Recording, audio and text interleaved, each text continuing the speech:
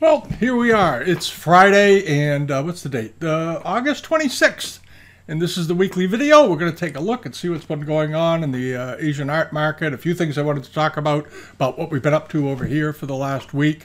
One of the things is that many of you know, we did a video, we released it last night, on the life of Elias Haskett Derby, the famous China tradesman, sailor, privateer, you name it. Very colorful guy, had an absolutely amazing life, and we went through it to some detail. I hope it wasn't too much for you. I tend to get into the weeds sometimes, so I went into the weeds pretty deep on that one.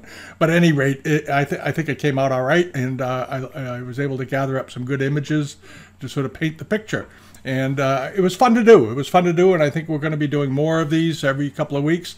They take a lot of time to prepare, gathering up the information, multiple sources, and all that. We got to verify stuff before we say it.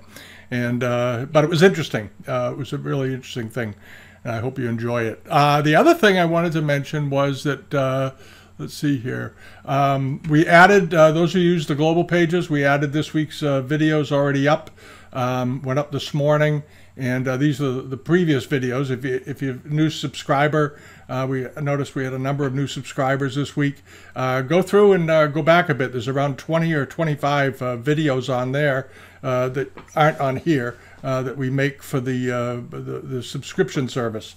And we went through some upcoming sales, some interesting sales coming up actually, and went into them in a little bit of detail. I hope you take a minute to look at them and go along with that. And what else is going on? Oh, on the global pages, the USA page had to be replaced because of software updates. So if you went to use it in the last half day or so, you probably noticed that it wasn't loading fully. And we fixed that. It's all set, and on we go. And the next thing I wanted to mention was we added the Christie's on the catalog section on the site over here. This week we added the Christie's catalog for the upcoming sale. Here it is, important Chinese works of art. There's some nice things in there, and we'll be doing a video on that next week probably. I'm gonna set aside a morning and go through and lay it out and see if we can't do something with it. There's some interesting things in there, and this is really going to be a test of the market. And I think there's a lot of apprehension right now about where the Chinese art market is going. We're gonna take a good long look at it. I think in the next year or two you might have some opportunities to buy things if you're a collector at lesser prices than what you've been maybe stuck with paying during the last couple of years, just because China is very rattled right now, the economy over there. You don't read much about it in the news, but if you look at some of the sites on YouTube that cover China, what's going on there, you'll get a much better picture of the reality of it. As you know, the Chinese government is not quick to admit that they have huge problems. Well, they do. And they've got a big banking problem in particular, and a real estate crash, and a lot going on. And I think they're going to be dealing with some pretty high rates of inflation pretty soon, if they're not already. So that'll be interesting. All right, but the catalog is great. The stuff is fabulous that's coming up. And I noticed that Skinner's, now that they're owned by Bonhams, it looks like that maybe they've got some better things. I think maybe Bonhams has been helping them get some things. So we'll see how that goes, and we'll take a look. We'll probably review that sale. I'm hoping Skinner's can get their act together with their new owners. That's what I'm hoping for, and I hope Bonhams hasn't spread themselves too thin, because as we mentioned a couple of weeks ago, we had to sort of demote them on the report card just because of that a couple of sales they've been running, particularly at Sydney, where they're putting together very sloppy auctions, frankly, and it's a bit ridiculous. So we'll see how that goes. Now, other things that are going on, I wanted to talk about a couple of things. One of them is a sale that's coming up, and we've had some inquiries on it through the identification assistant thing on the bid amount site, where people send in images and ask us what we think. Morningstar E-Art Group in Cary, North Carolina, has got a sale coming up, and they've done what a lot of these auction houses are doing. And I'm only saying this in case you're looking at it and you think, oh, this is amazing. All these pieces are fakes from what I can see. The paperwork isn't worth they've got documents and all this stuff making it look sort of official, and the objects are all reproductions, so I don't quite know what they're trying to do there other than skin you out of your money from what I'm seeing. And this, of course, is my opinion of them. And there is this sort of extensive, badly written paragraph under each lot, so going in, throwing around a lot of names of people, famous people, locations in China and all this. But if you read it, it doesn't make any sense. So stay away from that auction, okay? And Charlotte's down in Florida has another one of their fake sales coming up too. We had a couple of inquiries from people from there. This is more of that sale in the Carolinas, again, you know, with all these extremely rare pieces of copies. Charlotte's has a sale coming up again where they're using names of famous people and provenance and Zhang Daoguang and all this sort of stuff. It's all nonsense. The pieces are all reproductions, so stay away from that. The other thing I wanted to mention was, and this is because it's happened 6 or 8 times in the last week, there seems to be a flood of Daoguang bowls onto the market. Many of you have seen them. These kinds of bowls, in particular with these surfaces, and they either use sgraffato grounds or just solid monochrome colors here. And I just went quickly through Live Auctioneers and found a pile of them. These are all reproductions, and they're turning up. For some reason, the forgers in China have landed on Daoguang. They bled the Guangzhou market to death with all the copies. They bled the Kangxi market. They bled the Qinlong market. They've gone after the Song and Giware and Guanware and made loads of copies of those legendarily. And the transitional wares, they were focusing on those for a while because they're selling for more and more money. We've had still getting inquiries from people looking at these transitional vases. A transitional pot by the way, just this week I saw in one auction, it was a fake, and it sold for I think $30,000 or $40,000. So they're getting better and better at those. And now these Daoguang bowls are turning up, especially the ones with the enameled exteriors with these roundels and then blue and white interiors. There seems to be sort of a color combination that they're going after. And these are modern copies. These are reproductions from what I've seen. Here's another one with sort of a ruby ground, total fake. The workmanship on them is when you examine the elements, always look at the elements, is just absolutely mediocre. But I got a feeling some people are going to go for them. And because people aren't used to seeing copies of Daoguang bowls. Here's another one, $4,000 to $8,000. Who's the person? Jumbo Auctions in San Gabriel. They get an F on the report card on the Bitmouth site. And again, you have another one with the ubiquitous blue interior, and this is the kind of thing, these are turning up everywhere. And this is just a warning. If you see, here's another one with a yellow exterior and a blue interior. Here we have it, a reproduction. And who's selling this one? This is Amazing Auctions in Ontario, Canada. So you can see they're going from California to Canada and everywhere in between. Of course, our friends down in southern Georgia will probably, no doubt, have some if they haven't already. I haven't gone through and looked. They had a sale of fakes at Roswell last week, and they actually sold things. So there you go. And then there's this one. This is a green enamel dragon bowl with a Daoguang mark, a Blaine interior. And this is Mercis Gallery in Great Neck, New York. Again, they have sort of a long disclaimer regarding condition and what the piece is. No responsibility for anything. They're not dating it. They're just saying Qing Daoguang mark. And they're leaving it up to you to make up your mind. So it's important to keep track of what's trending as far as fakes goes. We're still seeing regularly fakes of very rare types of, lime green ground Qinlong marked vases turning up. They're getting better and better. And one of the things I'm noticing, though, is that they're really paying a lot of attention to the foot rims. and finding ways to make them look like the originals. Looks like they've actually taken to adding rusty water to the unglazed paste before it fires, so it creates that iron oxide area. But it looks like it's been painted on, but in time, I think they'll get better and better at it. And so watch out, watch out. It's pretty terrifying. Okay. Now, what was going on this week? There we go. This was over on eBay. There weren't a lot of big sales finishing up. There's a couple of grid sales that are on the global pages. There weren't any big sales that finished up in the last week, really. I just wanted to throw out there that there's a big sale coming up tomorrow of really, really fine Chinese export wares on the U.S. page. Check that out. And another sale turned up from an auction house in New York, and we've just added it today, of some stupendous Chinese export wares, mostly all 18th century animal forms, candle holders, and that kind of thing. So it's worth looking.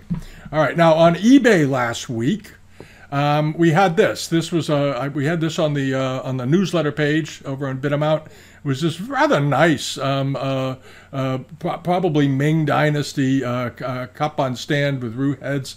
Had a few bends in it on the rim, but this is a nice old one, good deep undisturbed patina, and it wasn't a big piece. This was actually quite a small, delicate piece. It was around 4 or 5 inches, but beautifully done. And somebody picked it up, I think, pretty reasonably, $620 with the lid. The lid is not original to it, of course, that was added, but the bottom of it looks pretty good. And the decoration, the dragon and all that stuff is very nice on this. This is a nice old bronze, legitimate as can be. And the lid originally had, if you notice, the top of it looks a little barren up here. And because originally there was probably a finial of some kind. Often they used a little piece of jade or a piece of agate or something like that. And often if it's a good piece of jade, it'll get removed.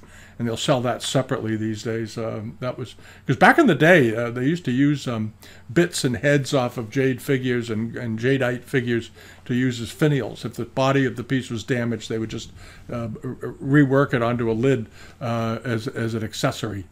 All right, now let's see here. Click this one. And then there was this. This was the ivory finial, the fitting that would have gone onto a fan. Down here, right in this spot here. It's sold, nicely done with these little double gourd devices. Ended up going for $293, which I think was a perfectly reasonable buy. This was a nicely carved thing, 19th century, and it looked to be in good shape. And obviously it had been stripped off of something and saved. Thankfully, somebody hung on to it. And then over here was the lot of 5 bowls. These are all early bowls. All of these were Sung to possibly Yuan Dynasty. The whole lot went for $731, which I think was a pretty good buy. This was an interesting study lot. A number of different types of bowls. Some nice darkened, these brown celadons that they used to make at the provincial kilns and so forth. A perfectly good lot, and 5 pieces for $731 was a great buy. The same seller had a bunch of other things, some anamese looking things and so forth. Those were all modern, but he didn't misrepresent them. He called them vintage, which is of course a euphemism for brand new, but or fairly new. Relatively speaking, but these were good. These were perfectly fine, and I think somebody got a nice buy. I think these were a good buy. I think if you broke them up and sell them, you'd probably make a profit. All right, and then over here to this was one of the little bargains of the week. Pair of Kangxi dishes, about 8 inches in diameter each. These were pretty nice. Well-known palette. This one was with the dark blue cobalt underglazed background with these lappets coming out, and I kind of like the way they had 2 of them that were done in blue with gold, and then sort of dividing the plate to the upper and lower sections there. So you had these blue panels coming into it, and there was also the bowl with the basket in the middle, and this was a pattern, of course. It kind of annoys me. They put the let's see if this is a better image. There we go. This basket pattern you see a lot on Qianlong in particular pieces. They did have it in the Kangxi period, obviously, because here it is. But it became more and more popular during the Qianlong period, and the basket of flowers motif became rather successful. And I like the way the flowers are done on this. They're sort of loosely painted and sort of floating on the rim. There was a small chip on the edge of it, but somebody bought both pieces for $105 and 20. Well, from the UK to here, there was a London dealer that had it. The shipping to me here was just in Gloucester, Massachusetts, was just 19 pounds, $23, which I think was very reasonable. Whoever the seller is, he's being very good about that. So that was a pretty good thing. And this robe, it was a small robe, an informal robe with dragons on it, late 19th century, late Qing, but nicely done. Nice gold, this warm cocoa brown ground, good looking colors at the bottom. I don't see a lot of fading, all these floating clouds and so forth. Nicely done with these gilt gold thread dragons on it. This was a good looking thing. The colors still look quite good. The blue is nice and strong. The red is strong still. And the reds and the yellows are like the first to fade. And they didn't fade on this yet, which is rather miraculous. And here's the end of it. The sleeves might have been altered at some point, but other than that, it's a pretty good looking robe. And somebody picked it up for $1,475, which I think is a bit under the money. You know, we've seen these in the past, and they sell for anywhere from $2,000 to $3,500, $2,000 to $3,500. So somebody picked this one up for $1,475, and it may also be because it's the end of the summer and there's a lot going on right now that might throw people off a little. And then there was these 4 panels of dragon panels. See, it looks like a throne cover or something, but or an assembled throne cover. But 3 very nice pieces of silk with very attractively done dragons in different positions. It looks perfectly good, and I don't see any real damage anywhere. It looks like it's in fairly good condition all the way around. And somebody picked this lot up, I think, for a fairly reasonable price, $910, or about $300 a panel. And that in today's silk market is a good buy. And this is a seller out in California, a San Francisco collector. He's fairly new to eBay, but in the last few months, he's had some decent things. So I don't know if he's got a collection he's selling that's his, or he's gotten into a collection, or what the story is, but he seems to be pretty good. He seems to have a pretty good eye on things. So I'm kind of pleased to see that, because you don't see a lot of new sellers coming onto eBay these days with good things. All right, and then over here to this was the pair of Guangzhou marked or Zhenfeng marked bowls, right? Let's see here.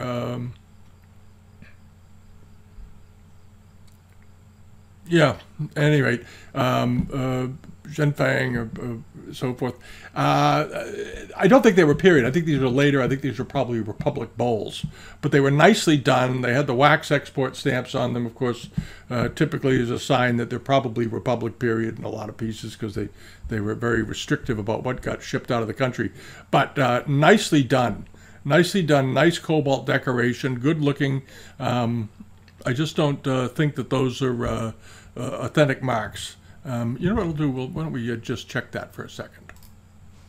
All right, yeah. Now I just gave them another quick look. I didn't want to bore everybody. They have Zhenfeng marks on them, but the fact is that there's very, very few bowls were ever made, porcelains were ever made with Zhenfeng marks. But a lot of them were done in the Republic period. That's simple. We have a page on the Bitamont site, I think, with it's devoted to marks, sort of an orientation, looking at marks, how to look at them. And I think it took us a week to find 3 Zhenfeng marked porcelains that we could put on there, and they were all sold by either Christie's or Sotheby's handled them, and that was over the course of 10 years. I think we found 3 of them. So shows you how rare they are. So whenever you see this mark, just automatically assume they're probably Republic period. All right, and somebody paid $1,925 for them. And then over to this, the jadeite Guan Yin figure. We talked about this last week. This was a nice one, well carved, probably late Qing or Republic period, but beautifully carved, no damage to it. It was around 8 or so inches tall, in good condition. Pleasing colors. I was absolutely amazed that these delicate tips and things hadn't been broken at some point. This did not appear to be a contemporary carving to me, and apparently it didn't to other people. Ended up selling for $1,225, which is a little more than I thought it would bring, but I'm glad it brought it because it was a nice thing. Yeah, it was 9 inches tall. It wasn't a great big one, but it was good looking. It had a nice surface to it. And this was a seller I've not seen before, Nostalgiana, and I'm going to bet that person sells jewelry or other things and happened to come up with a decent piece of jade. But anyway, they did a good job selling it and got a good description out there, so there you go. And then onto this, the Lungquan Celadon bowl. It was just a nice bowl. There's nothing wrong with it. If you know, it's not the best one that ever come on the market, of course, but it's not a bad one. And the decoration looked okay on it. The glaze looked pretty good on it. I couldn't see anything to dislike about it. Let's get it to blow up a little. The laptop's acting up today. It's having trouble loading pages. Maybe the weather. I think we're about to get an enormous thunderstorm, from what I just heard. It's coming in off the ocean, so we'll see what happens. There we go. It's a little better. Well, for some reason, this one is not opening. Sometimes the completed sales don't open the way they should anyway. But the wear on the plate, the scratches all look okay. They all look like natural surface abrasions. And the color is pretty good. And somebody picked it up for $1,556. That's not a bad buy. That's a pretty good buy for one of these. It was a charger. It was over 12 inches. It's 33 centimeters, which is around, it's around 14 inches in diameter. So it's pretty nice. All right, and that was sort of it for the week. There's a lot of stuff on the newsletter page that hasn't sold yet, about half of it. And one of the sellers is Josh Chamberlain, Juice 1499. He threw a sale on Friday after last week's video came out, and we caught up with it over the weekend and decided to add it to the pages. They're on there right now. A lot of you saw them. But here they are. This a nice little pair of snuff bottles, nicely decorated, late Qing, second half of the 19th century from what I'm seeing, but charming with these immortals on it. It's up to $236. It should get up in the $1,000 to $1,500 range. Those are pretty nice, and it's a pair of snuff bottles, and they're decorated, so it makes them interesting. All right, and then moseying along.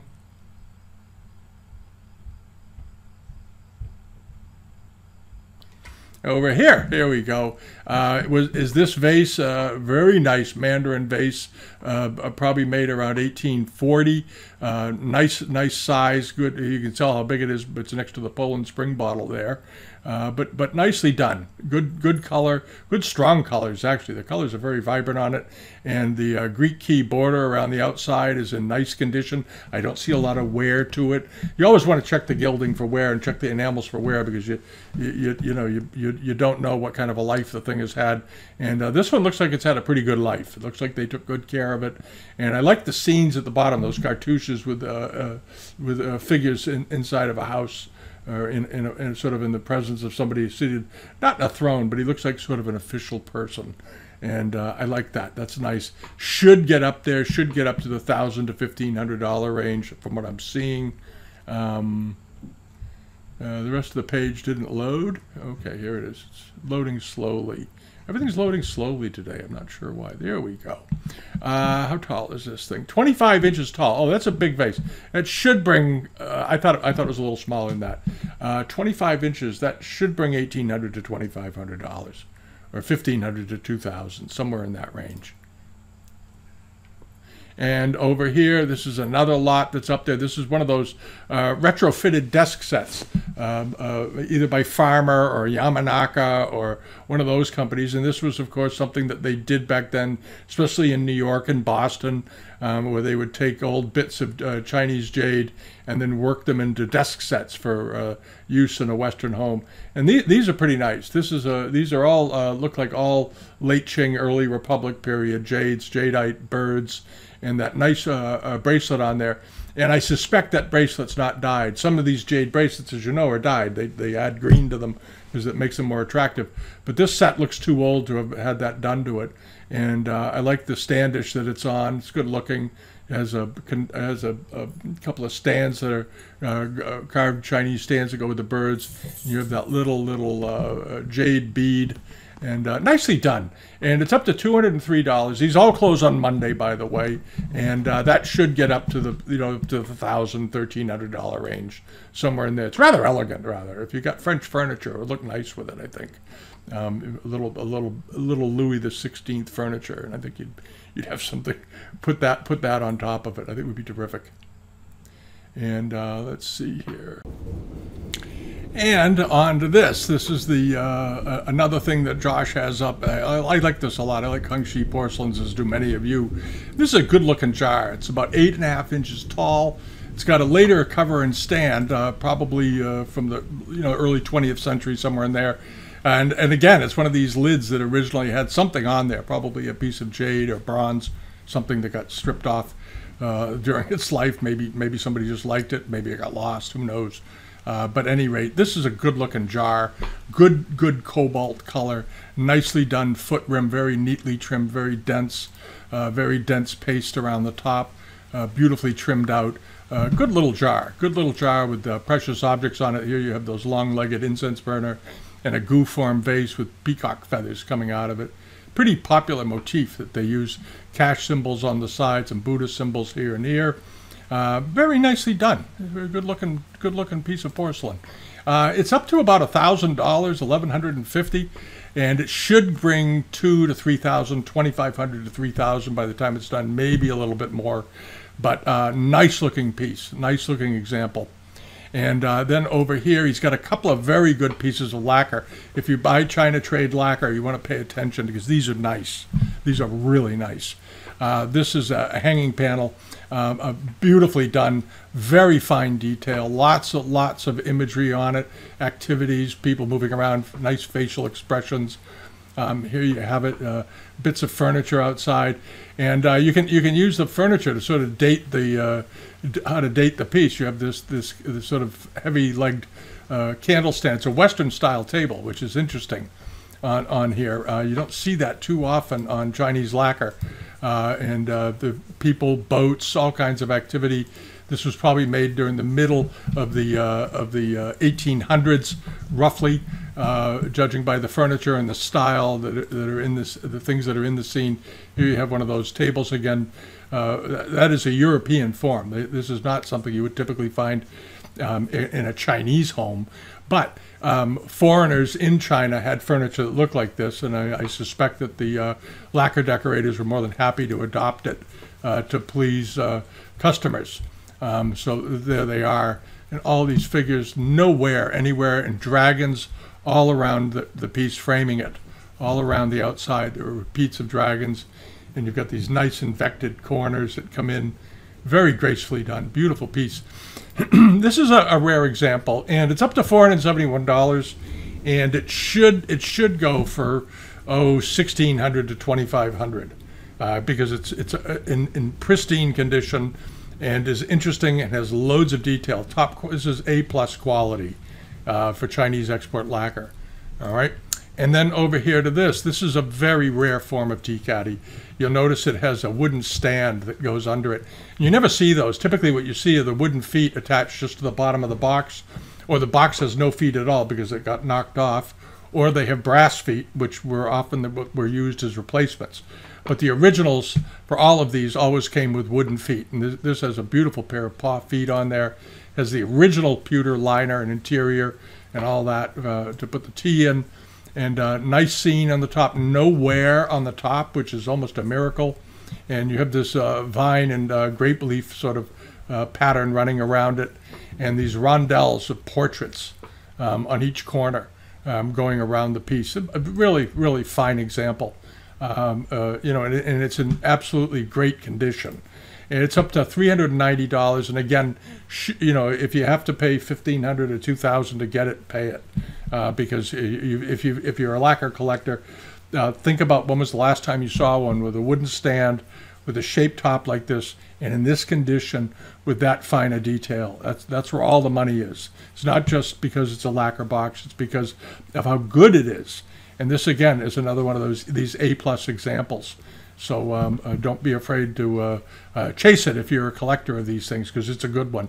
And all of this will be on the newsletter page over on Bitamount this week. They'll be there by the time you see this video, because we'll put them up, get them over there. All righty. Thanks for watching. And those of you that are on the global pages, check out that sale tomorrow of the Chinese export wares and the new Chinese export auction that's up there. Some very, very fine examples, especially the one that just got listed is in a few weeks, but there's some extremely rare candlesticks on there, which I think are terrific. So that's what's going on. All righty. And leave a comment. Give us a thumbs up if you enjoy the videos. And we'll be back next week with some more. And have a wonderful weekend. And the thunderstorm is just starting here. Right on time. Okay. Thanks a lot. Bye-bye.